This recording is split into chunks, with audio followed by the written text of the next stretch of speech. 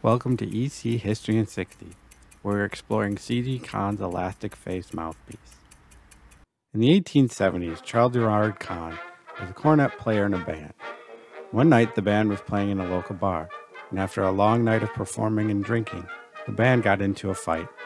As the fight broke out, Conn suffered a split lip.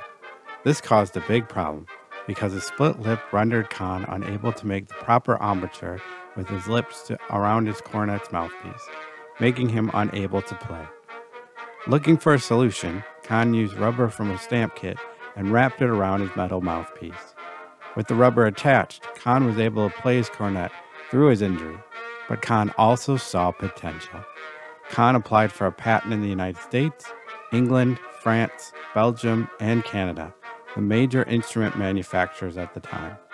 In the application, Conn comments on how his mouthpiece makes it more comfortable for the performer when he stated, "Where the mouthpiece comes in contact with the lips, it is soft, and hence does not destroy their sensibility by rendering them puffy, as does the metal mouthpiece. Consequently, it is never liable to produce a fuzzy tone."